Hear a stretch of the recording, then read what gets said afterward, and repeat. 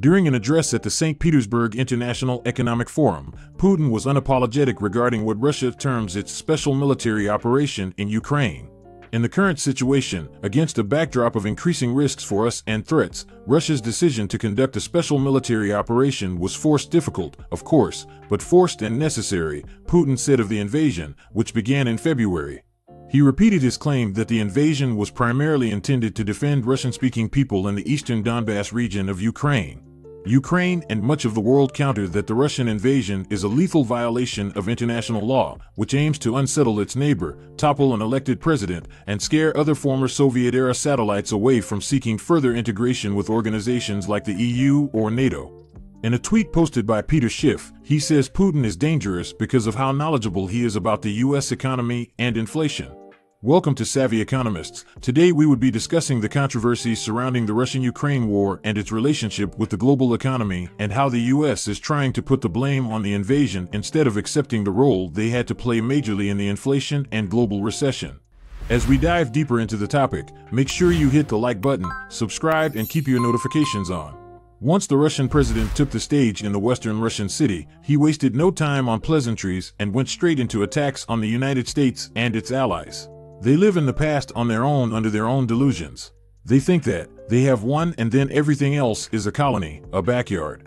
And the people living there are second-class citizens, he said, adding that Russia's special operation, the phrase the Russian government uses to describe its war on Ukraine, has become a lifesaver for the West to blame all the problems on Russia. After accusing Western countries of blaming their problems on Russia, Putin tried to pin the blame for rising food prices on the U.S. administration and the Euro bureaucracy. Куда потекли все эти средства? Очевидно, в том числе на закупку товаров и услуг за пределами западных стран. Вот куда они потекли, эти деньги напечатанные. Они буквально стали пылесосить, выгребать глобальные рынки. Об интересах других государств, в том числе беднейших, естественно, никто не думал и думать-то не хотел.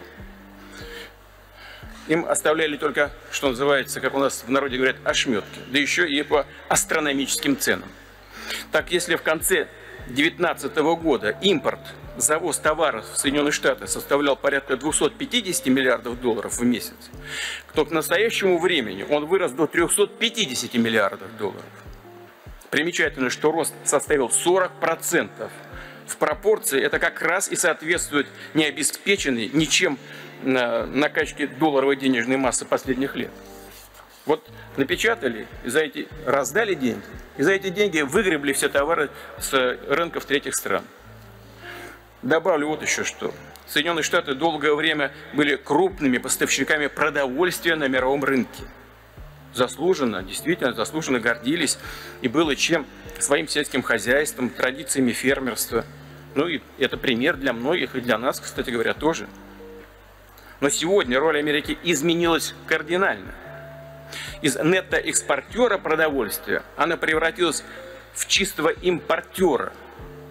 Грубо говоря, печатают деньги и перетягивают на себя товарные потоки, скупая продукты питания по всему свету.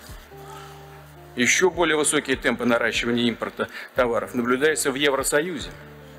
Понятно, что такое резкое увеличение спроса, необеспеченного товарным предложением, запустило волну дефицитов и глобальную инфляцию. Вот она откуда, эта глобальная инфляция. За последние пару лет в мире подорожало практически все.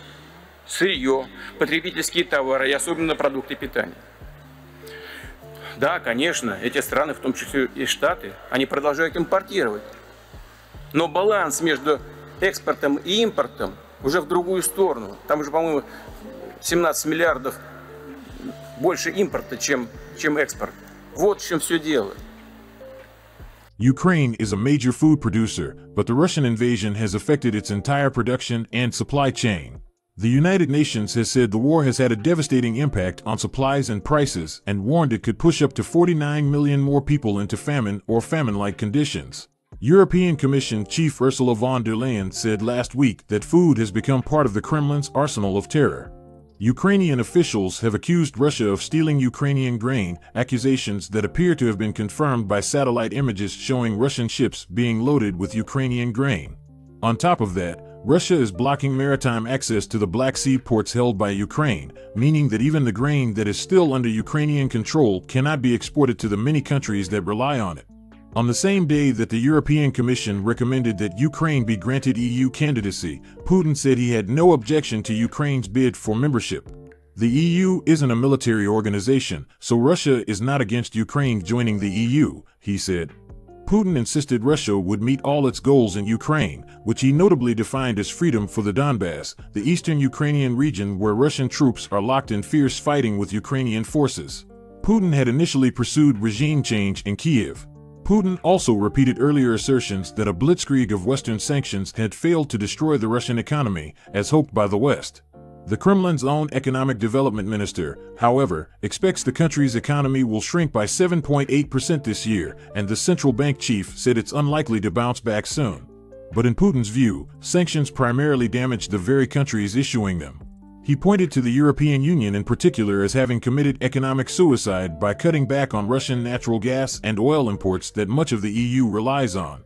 Putin acknowledged that Western sanctions presented Russia with challenges, including a sudden lack of some consumer goods, but argued that Russia would come out stronger in the long run.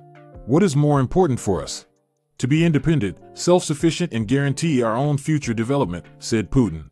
Or to have some cardboard packaging today?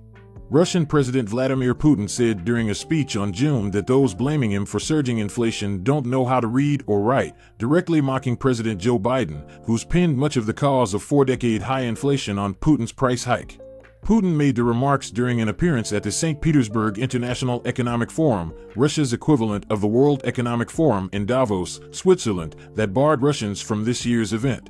The so-called Putin inflation in the West is an idea based on pure stupidity, Putin said according to a translation of his comments provided by the New York Times. Though Putin didn't mention Biden by name, the American leader has been quick to point the finger at Putin in the past, saying in April 70% of the increase in inflation was the consequence of Putin's price hike.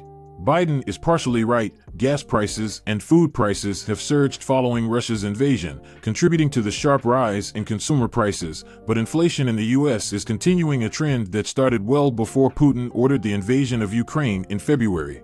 Putin also claimed Western leaders are using Russia as a lifebuoy to deflect blame for economic woes and said the U.S. declared itself God's own representatives on earth, people who have no responsibilities in other points of the speech, according to a translation from Max Seddon of the Financial Times. Peter Schiff agrees to the fact that Putin is correct with his points about the role U.S. government has played on inflation and suggests that a dollar crash would be a solution to the problem. It is not to be denied that President Biden has made several decisions that have led to increased inflation, and the United States as a whole were the forebearers of the global economic breakdown. It still doesn't excuse the fact that the Russia-Ukraine war added to the inflation we see today, especially in energy and food production and transport, but totally blaming the Russians for the inflation is unnecessary and a callous lie. Let us know in the comment section what you think about the stand by the Russian government and what the best call of action is in your opinion. Also, don't forget to like this video, subscribe, and turn on post notifications. Thanks for watching.